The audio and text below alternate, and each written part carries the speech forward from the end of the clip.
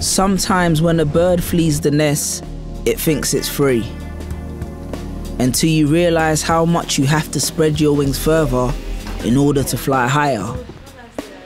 Sometimes I just wanted to keep dancing to the same old beat and the same old drum. But I was that child that felt I could use this music to reinterpret their mother's tongue. Searching for a sound that would make a difference to my friends and family, to create a new rhythm.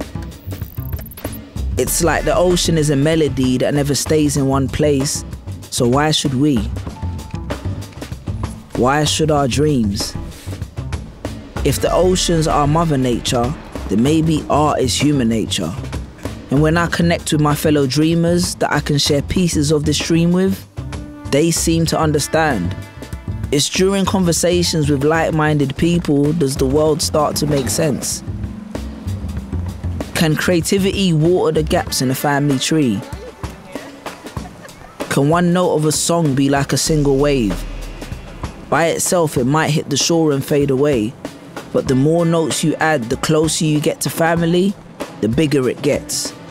Giving it the power to move people from one continent to another, the power to bring nations together. When you realize you have that kind of power, the only limits placed on you are the ones you find from others. I've got something for you. Sometimes I think if I play loud enough, maybe the world can hear me. But how do I find the right song? It's gonna change everything for you. The search for a voice is sometimes harder than finding the right words to say. Maybe my song can be that tiny drop of inspiration that frees itself from the shore and waters a village full of seeds.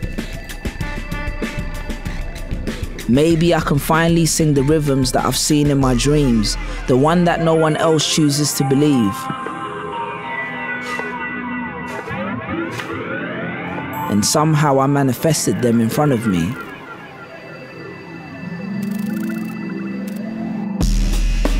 Tireless nights, maybe they'll all pay off.